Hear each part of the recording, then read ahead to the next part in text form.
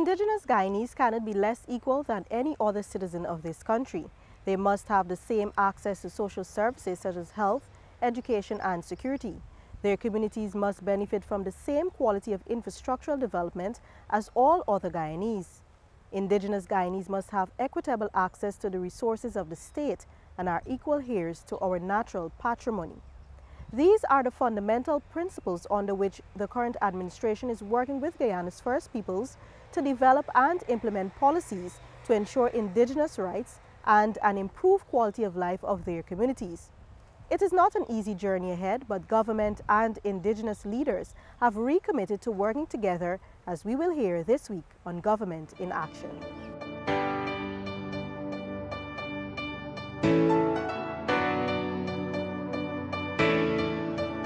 President David Granger has renewed his government's commitment to sitting with indigenous leaders to craft a common agenda which seeks to develop both the hinterland and coastland at the same pace.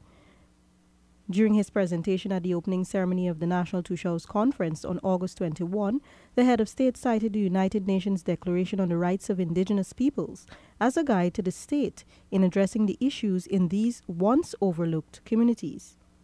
The Declaration on the Rights of Indigenous Peoples, therefore, would be a meaningless scrap of paper if the state did not take account of the quality of life within the indigenous communities where our people live.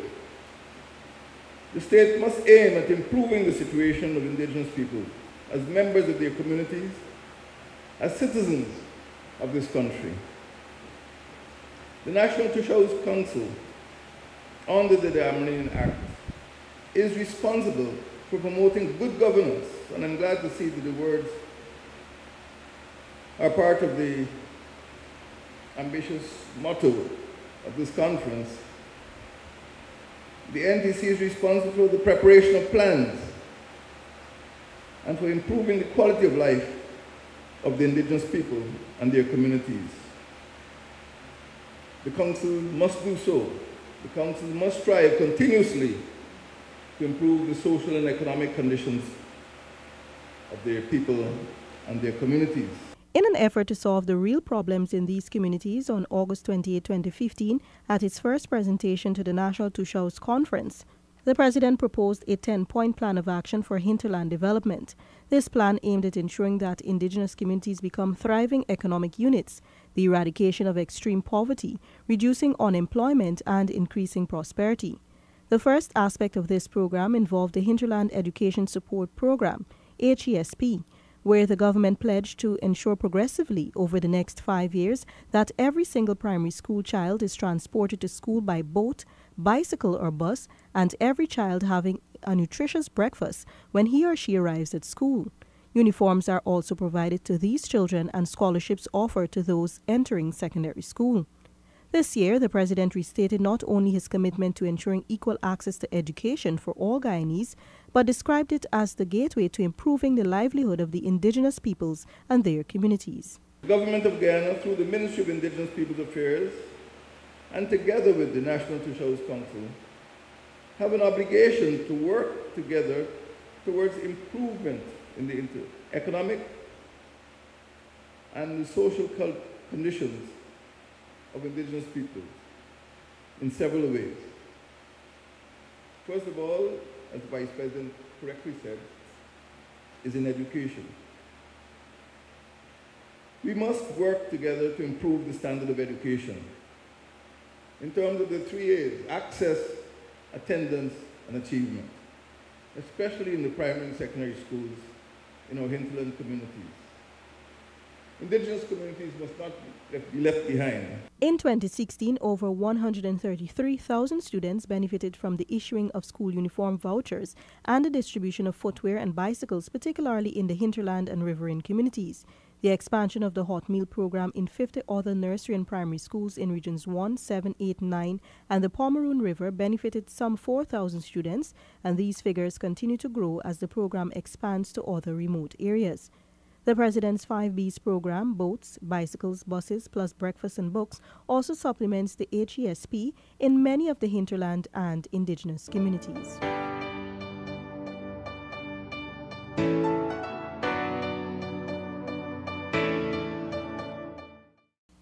This administration has made it clear that it will not promote a culture of handouts. Instead, it has committed to providing young people with the skills to make them employable. In keeping with this commitment, the Hinterland Employment and Youth Service, HAYS, was launched with the intention of providing sustainable jobs for young people and has begun to bear fruit. Communities in the Rupununi, Pataro Siparuni, and Burima Waini are embarking on agro-processing and adding value to their natural resources and farm produce. The President urged that small and medium-scale industries within communities be promoted in an effort to provide work and generate wealth for our women and youth.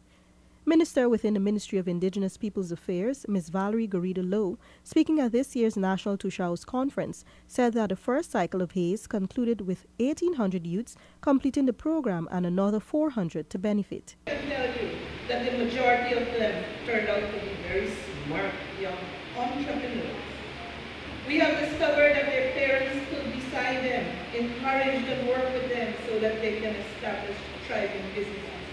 To the parents who did their duty, I say thank you. To the Tushaus and counselors who worked with the youth and provided spaces for them to operate their businesses, I thank you. The Ministry of Indigenous People, thank you. And our government, thank you. The second cycle has now commenced with 100 villages and communities. And from reports coming into our ministry from no other than the VP himself and regional officials, there is excitement in the air. The 10-point plan also includes the Hinterland Poverty Reduction Program, and President Granger has reiterated during his many visits to hinterland and indigenous communities the importance of cultivating the vast and fertile lands and value-added production to the advancement of these communities and peoples. Speaking at the commissioning of the Paramakatoy Tomato Project Facility, Pataro Siparuni Region 8, on July 8, 2017, the President said that his government wants to ensure that all Guyanese have access to affordable food and highlighted the benefits of self-sufficiency. When we speak about food security, we speak most of all about making food available to everyone in sufficient quantities. We talk about making food available to everyone with a certain quality that you can live an active life. We talk about making food available in affordable quantities so that everybody, every child in Guyana could have access to food, could have enough food, and could have cheap food. And that is my concern about this great region, the Pataro Siparuni region, that it could very well be the food bowl of this country. At that event, the head of state restated his government's vision of ensuring that the quality of life and the standard of living in the hinterland is the same as it is on the coastland, and that Guyanese, wherever they are, enjoy a similar standard of living and a similar quality of life. In addition, the Ministry of Indigenous Peoples Affairs, in collaboration with the United Nations Children Fund, UNICEF, has completed a study of indigenous women and children that would guide the ministries and organizations in formulating better programs together with the indigenous people.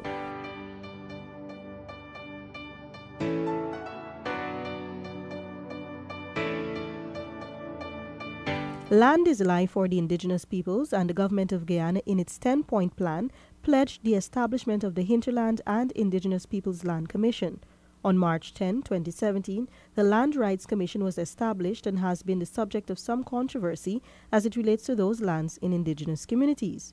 Minister of Indigenous Peoples Affairs, Mr. Sidney Alicock, acknowledged that within the indigenous communities, there are lingering doubts about land issues, fueled by ugly rumors that government will take away these lands, among other concerns. He reassured that this is not the case. The NTC executives were challenged to examine their own stewardship and work in the remaining months of the term to ensure that the legacy they leave will be celebrated by future generations. Even as I express my sincere faith in our leadership at the level of the village and communities, I pause to again comment on the leadership of the level of the NTC executive. I detect the need for a stronger, more unified approach to decision-making at the level of the executive. I urge that we recognize the need for deepening the process of consultation on some critical issues between that body and the wider leadership of the NTC, which means you. Have you been consulted on these things? Do you know what is happening when the 20 executive members make a decision? Are you partaking in it? We would like to know, so that if it is, well, then we elaborate. If it's not, let us find a way of how we could be able to make it stronger. In spite of these and other concerns, Chairman of the NTC, Mr. Joel Fredericks, expressed gratitude to the government for giving the council the leverage to operate freely and to make decisions in the interest of the indigenous peoples. Under the People's Progressive Party, PPP, the NTC said that every component of the conference was managed by the PPP, while the independent media and other organizations were banned from attending. Even as the chairman acknowledged that all the issues raised by the village leaders, which range from limited financial assistance, transportation woes, limited meetings of the NTC at the village level, environmental issues caused by mining, health concerns, and more, cannot be solved immediately, he committed to working with the government to secure the rights of the indigenous peoples. And that is what we want, Mr. President. Let us talk about issues. It is only leaders who are strong and brave can bring real issues that affect people and find solutions to them. Some leaders are afraid to talk about it, but the NTC and the Vice is not afraid. We will bring the issues to you, and we have to stretch our brains and minds and ideas to fix. We may not fix all, but for this time, we must work together to fix the issues. The Tushaus participating in this year's conference were very vocal about the issues affecting their communities and how government and the relevant agencies have been addressing same. At Tushau, Mr. Ernest Thompson said much more needs to be done and more discussions are needed with the government to address the infrastructural deficiencies in the hinterland communities. A road is the main one.